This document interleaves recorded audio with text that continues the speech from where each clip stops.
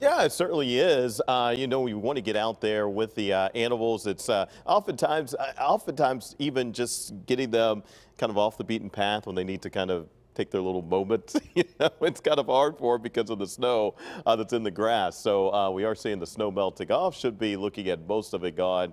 At least some big patches where you're not going to see some snow out there by the weekend with the temperatures where they're looking like they're going to be.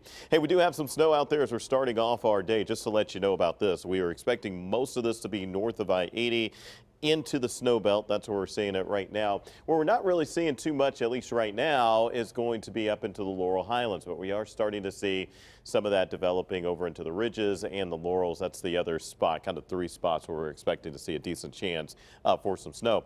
Pretty much no matter where you are, snow, little to no impact on the morning drive. Certainly good news here in Allegheny County. After yesterday, again, having a number of schools under 2-hour delays with the snow and the rain that was moving in first thing in the morning.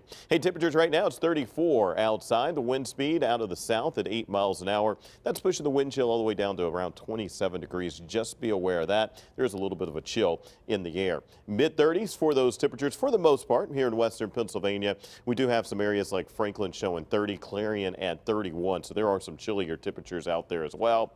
Snow and rain around this morning. It looks like as we're heading into the afternoon, unless you're up into the Laurels, it should be dry for you. 40 still in the forecast today, and we still have several chances to hit that 50-degree mark over the next 7 days. In fact, I'm forecasting 3 days into the 50s. So here's the snow. You can see it kind of falling apart as we're heading into the afternoon hours. Should be mainly dry, but it does look like we're going to stay cloudy all day long as well. We'll be looking at high temperatures generally into the mid-40s is what it appears today. 44, rain, snow showers around. There's those winds. They'll be out of the west again. Fairly strong yesterday, and we're expecting them pretty much as strong as they were yesterday.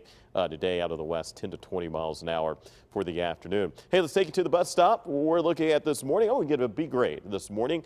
I'll give it an A grade this afternoon with temperatures a couple of degrees above the average. Even with the cloudy conditions, I'll bump that up to an A.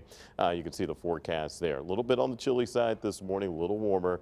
Later on today. High temperatures, there they are there, including that Wednesday, 52 degrees in both Saturday and Sunday. We're looking at high temperatures well into the 50s as well. Even on Monday, we'll be close right at 49 degrees for your expected high. 44 today, 52 your Wednesday high. Coolest day over the next 7 days forecast to be on Thursday with a high temperature just 39.